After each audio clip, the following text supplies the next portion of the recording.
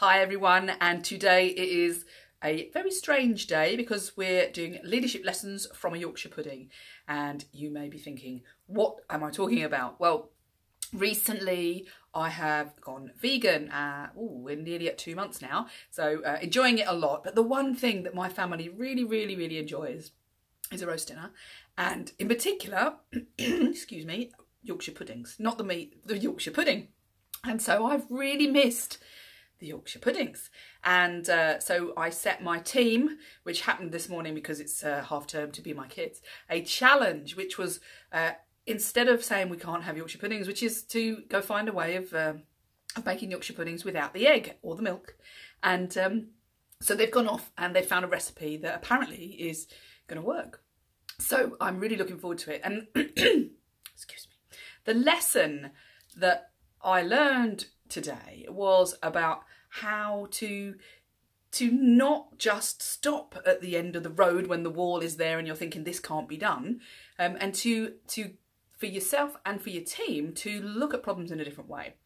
And over the last 2 months, I've really discovered that actually you really can look at being a non-meat eater in a different way, and you can still enjoy a whole load of things in all sorts of different ways. Now, don't worry, I'm not going to try and convert you to veganism, and you don't need to say really anything about why I'm being vegan and all that sort of thing. That's not the point. The point is really about how do you overcome challenges in your business, in your life, with your team, to try to get people to look at things in a different way, rather than just saying, oh, it's broken, it can't be done, I can't do it. Quite often people stop when they find a problem and they don't look for a different way of doing something. It's as if they've got the brick wall, but it's almost like they need to turn the brick wall and look around the side or look over the top, like the old Chad, do you remember that? The old Chad pictures, to look outside of this brick wall that they've come across.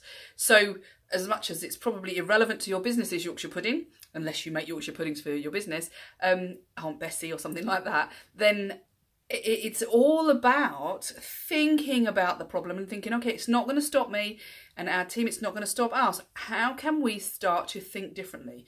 This isn't just about little problems. This is about a whole way of treating the way we show up at work.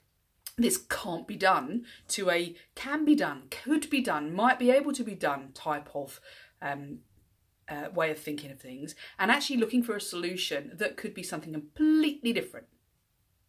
So I'm going to leave you with that. Tell me what you think. What have you had to change and look at differently because you were stuck? You thought it couldn't be done, but you've managed it. Tell me what you've done and what you've done with your team to help them to think in a more positive, constructive and lateral way. Let me know. Bye bye.